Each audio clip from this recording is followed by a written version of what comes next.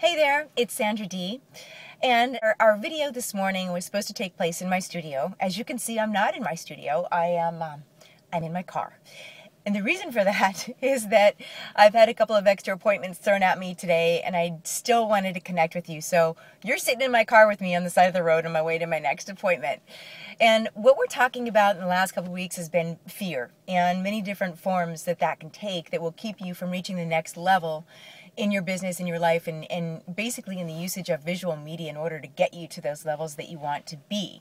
So, no perfect example than what I'm going through today, because as some of you ask, are you still acting? Yes, I am. I have an audition today that's actually kind of a bigger one and it has me a little scared, but that's good because I feel like it's keeping me on my toes and you never know what can happen. So I talk to people about having a year of yes.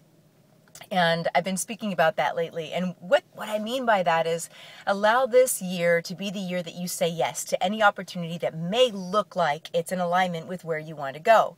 You don't have to know where it's going to go or how it's going to get you there, but just say yes to meeting people, to getting in front of different groups. And if it works out, fantastic. You may never understand how many people you can meet, how many opportunities can come from a year of saying yes.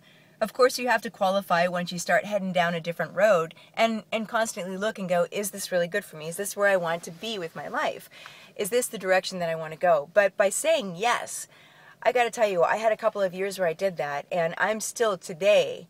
In fact, a lot of my meetings today and the people that I'm going to be spending my time with are amazing individuals that I met just because I had a year where I just said yes. So I've become pretty good at getting over the fear of meeting new people. Believe me, that was actually a challenge for me. That's one of the reasons why speaking on camera and quote unquote being myself and being conversational was so challenging for me personally for all of those years in the beginning. So if any of you are going through that kind of fear, trust me, saying a year, giving yourself a year of yes will actually help you get over a lot of that. And I'm so grateful that I did that. Now, the other element of getting over fear, a lot of times people will look at themselves on camera and be really uncomfortable with it. My suggestion is, and this is really simple, it's not that profound, watch yourself again and again and again and again. Because the more time that you spend watching yourself and seeing your characteristics, the more you're going to get away from that self-critical thought process that goes on. We're not used to seeing ourselves in moving form. Okay, we're not. We look into a mirror and think that that's the way we look. So even if you have experience and you just choose to not watch yourself, I want to encourage you, if you want to reach the next level, forget about that fear of watching yourself. Just do it.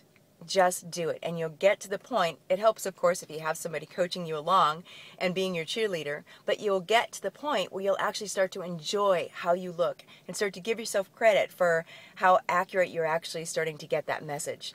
And that's when you can reach that next level. Until next time, look for me at charismaoncamera.com. Bye.